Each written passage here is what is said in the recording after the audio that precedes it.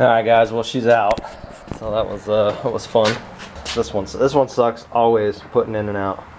It is a bitch getting this thing in the truck, but it's out now. I'm gonna scoot it out of the way, get up under here, and I didn't really record this part just because it's pretty easy. There's basically just 4 bolts, so there's 4 that hold it to the bell housing, and then there's 4 that hold it to the frame. So I'll get this one. I'm gonna pull the real quick. I'm gonna pull the bell housing and the flywheel, and then I'll put my pressure plate and my adapter. I'll probably have to pull this bearing. We'll get in here and see, and then I hope maybe I can get this thing on the jack. Hell, I don't know how I'm gonna do this, but I'll figure out a way to get it up underneath the truck and try to get it up in place. So that's the plan for tonight, but we'll see how that happens.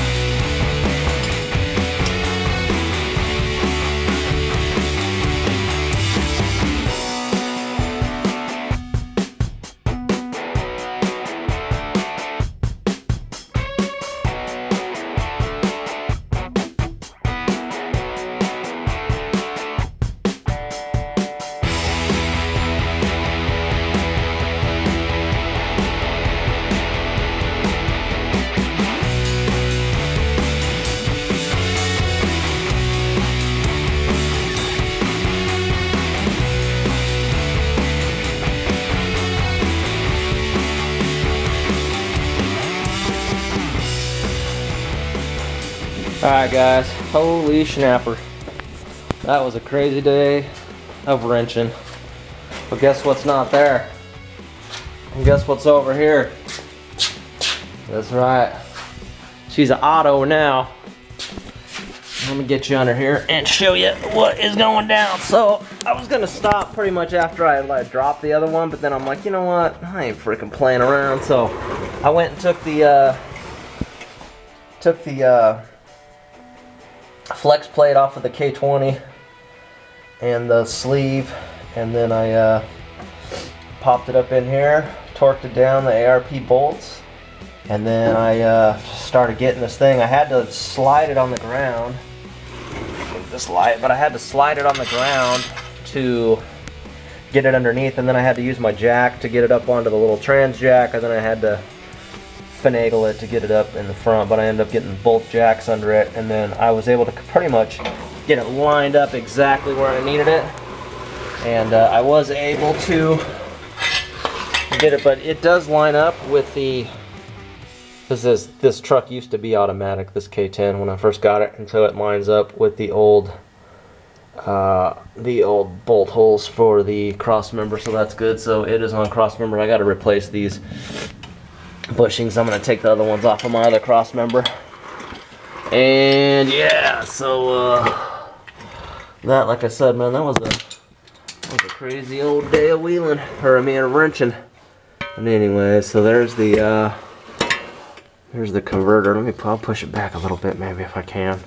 I don't know. You can see it's the nose of it rests up in that sleeve there.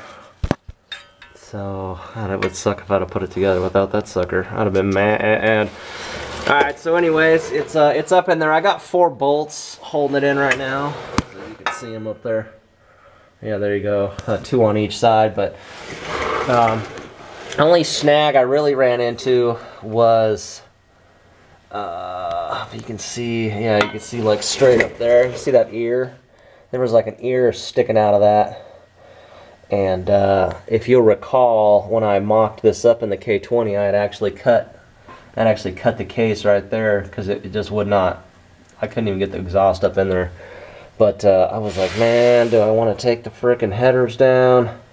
and I decided, hell no, let's just cut it. So I busted out the Sawzall and cut that piece off of there. Where's that piece? It's back there somewhere. I'll show it to you. But anyways, yeah, so it's freaking close right here though with this vacuum modulator. I don't know what the hell I'm gonna do here. I'm gonna have to, I don't know, have to figure something out. I'll have to probably have to use like rubber line and then use some of that like exhaust blanket or something to make sure it don't melt. But yeah, anyways, so shit, I don't know, it's close. Other than that, I don't know, I haven't really looked around too much. There's my dipstick tube. I gotta fish that up into the firewall.